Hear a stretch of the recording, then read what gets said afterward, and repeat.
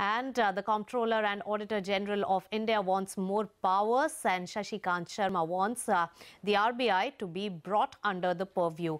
And also speaking at an event in Delhi, he cited examples from United Kingdom as well as United States where the central banks are monitored by the state auditor, which he says will help in assessing if the bank regulator or banking regulator is doing enough to mitigate the risks attached with the financial fraud. Hear him out. In the light of the growing incidents of financial frauds, it is a thought for consideration as to whether in future our audit should look into the risk and vulnerabilities facing our financial sector, as well as the ability and effectiveness of regulators to mitigate such risks.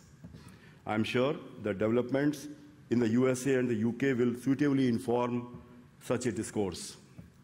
Objective should be to achieve the desired level of assurance with respect to the effectiveness and functioning of financial sector regulators.